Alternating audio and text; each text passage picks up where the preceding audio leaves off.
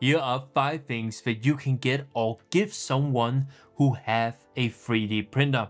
I've made over 100 FDM miniatures alone in 2025, so these 5 things are a staple and I cannot live without them. And none of these 5 things are 3D printing materials, so there are no multicolor systems, filament and so on. The first one is very simple, and that is air purifier. Let us face it, 3D printing is unhealthy.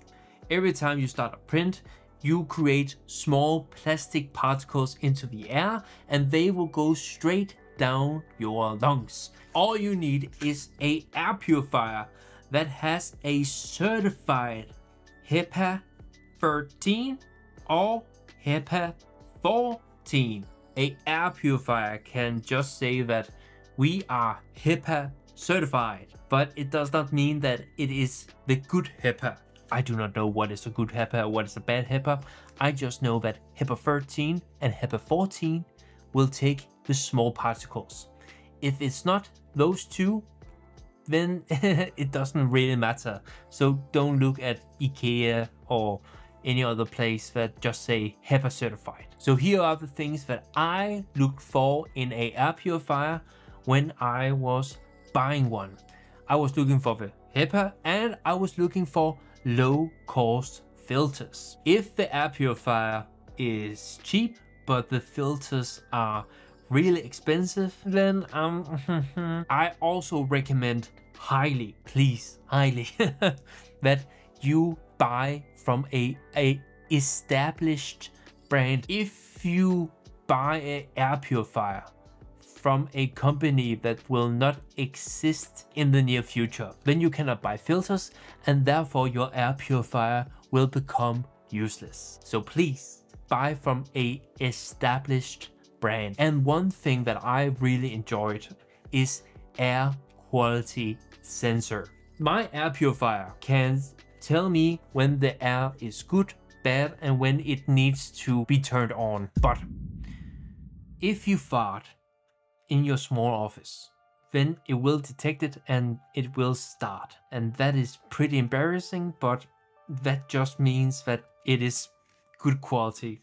So the second thing that I would buy is a air gun or a hot gun. Not all 3D prints will come out perfect, but a air gun can be a lifesaver. It can remove small stringing, it can remove small imperfections. It will save you so much time. It is small, it works, and if I got a real hot air gun, then it would just take too much space. This is very big. It is so massive. Oh, it's small, it's fine, it's fine, it's fine. Third thing that I would get is clippers, magnets, and glue. 3D prints 8 out of 10 times requires supports, and these supports are just the living hell. Clippers like this one can make this much easier. It will not be more fun, but it will be easier. You will need glue if the model breaks. If the model is top dollar and fine, then you just need some magnets if you want to make something fun. The fourth thing that I would get is gel balls. Filament is like a sponge. They absorb the moisture from the air, which can affect the print quality big time.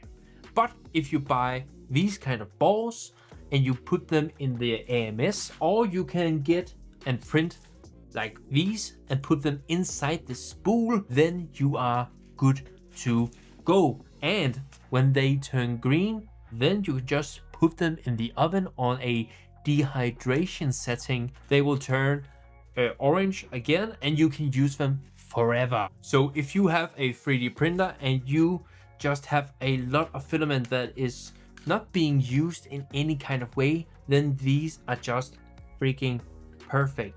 They take the moist. You can also just place this into a airtight bag. Then you can just seal the filament in the airtight bag with this one and all the moisture will be taken. The fifth thing and the absolute last thing that I would buy is a primer. There are two reasons why I would use a primer on my miniatures.